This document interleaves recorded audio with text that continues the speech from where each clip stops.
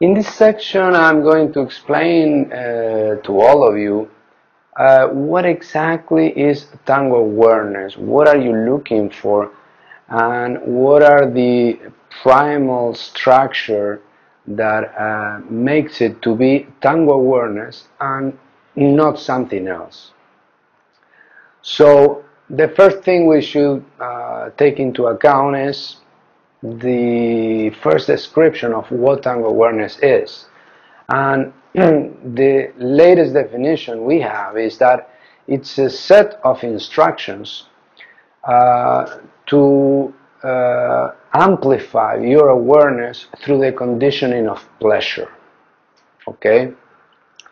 So this whole description of what Tango awareness is, it has several components that I have to clarify to you and explain each one of them.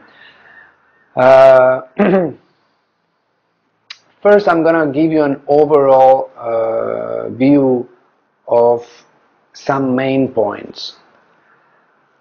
One rule of thumb is Tango awareness. For example, all the exercises you've been practicing, as you can see, we use no embrace. So in this way, we condition the nervous system that every time there is in your practice a balance issue, that means you might lose balance, or you might get scared, or something might happen. See? The natural reaction of people is to do this with their hands and to try to grab into someone or something, right? To stop the perception of falling. So through all these exercises, because we use no embrace, what we're doing is that we are retraining the nervous system that if something happens, you will have to use yourself on the floor instead of your partner. That in itself, it's a great training, because after you practice with no embrace, then when you go to dance with your partner, your body is more adept to solve balance issues within itself and not by grabbing your partner, which it tends to be uncomfortable and not useful to grab your partner for balance. Okay, that will be one of the main concepts. So that is to practice to have your own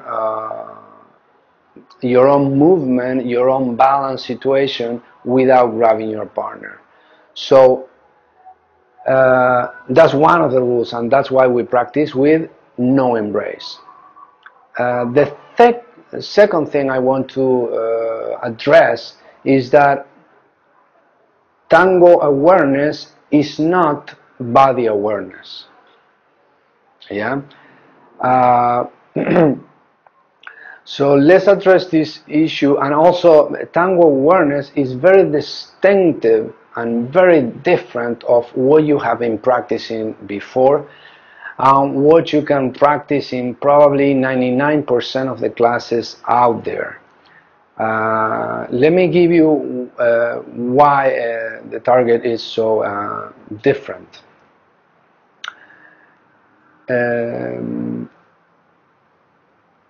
We can divide your attention. That means where you're going, where are you paying attention?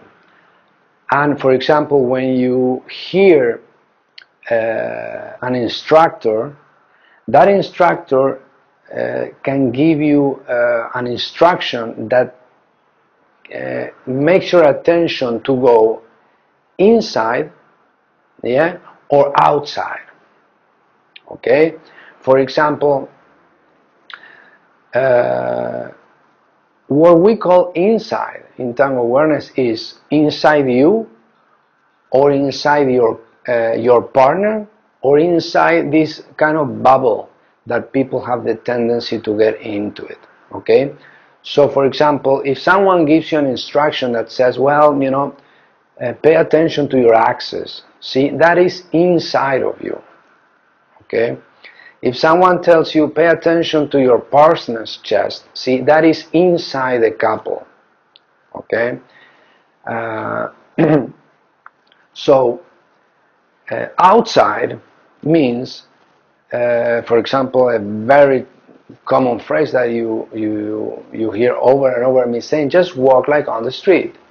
So when you walk like on the street, basically you are thinking in where you are going to, right? You are not really thinking on your body, on how your body is functioning. You get it? You think maybe, well, you have to go to the office. Boom, you think on the office, and all your body congruently gets into that thing and go into your office. So that's an outside goal. And that's why all the instructions you see me giving in Tango Awareness is about getting your attention outside of you, outside your partner, and outside this, this Tango bubble thing. Why is that? Why is that? Well, as soon as you practice, by the way, you can feel the difference. You can feel that when you think outside, your body relaxes a lot more. Your body just moves a lot easier, with less muscle tensions, with less necessity of energy. And the reason is because we have something in our body that is it's a neurological protection system.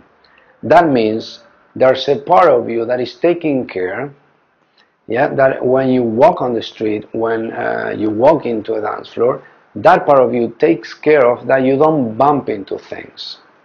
See? And it's other than conscious. It's not something you can control. A very good example that I usually give is,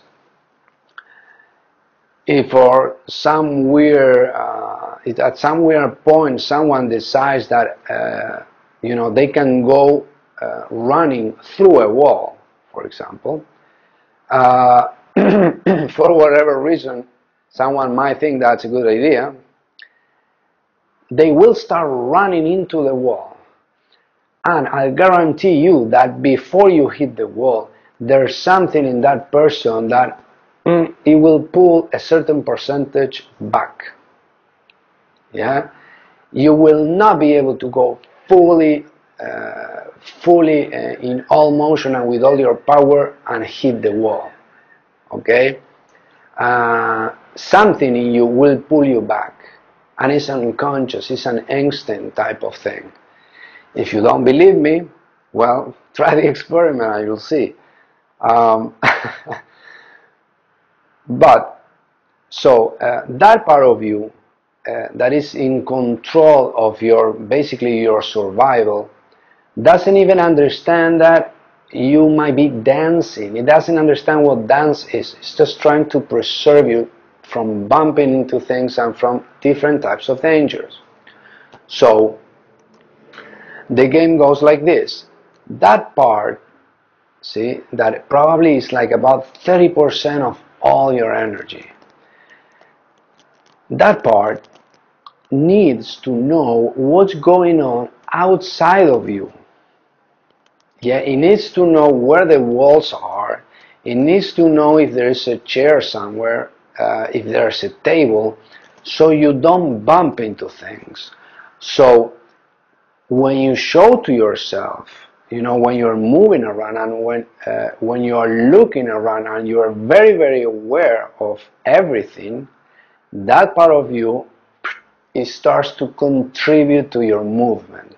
So everything gets a lot more organic and a lot easier, as you have been doing with the Tango awareness exercise. On the other hand, all the other instructions you have been receiving outside of Tango awareness and in other places, the tendency is that they get your attention inside. That means introverted. Yeah. For example, a typical Tango example is you go to a class and they start to tell you how you have to walk.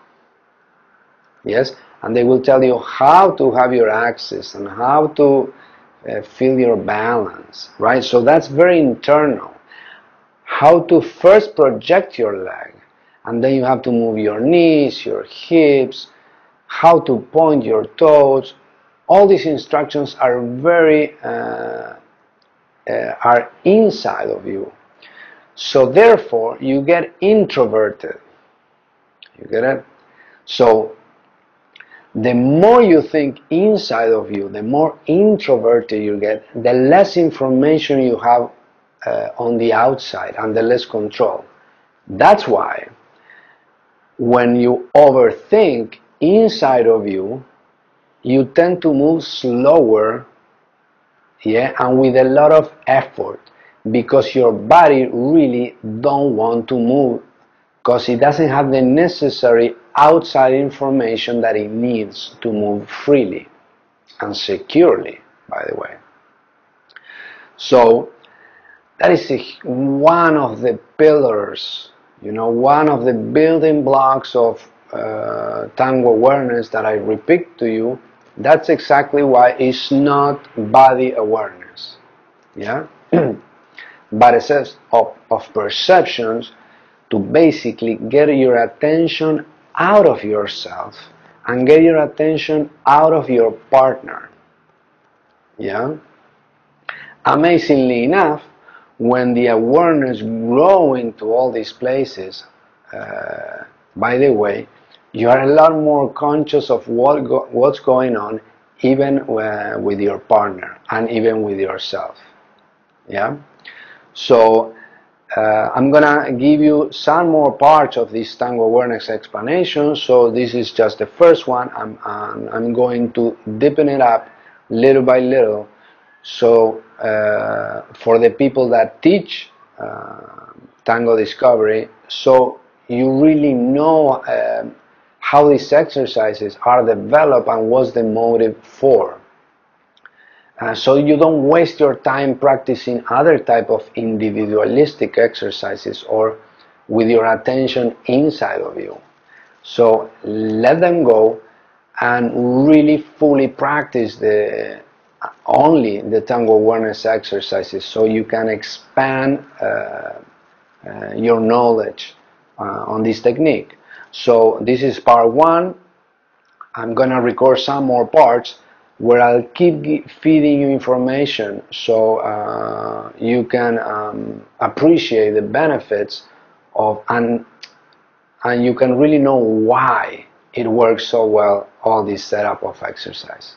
So being that said, see you next time.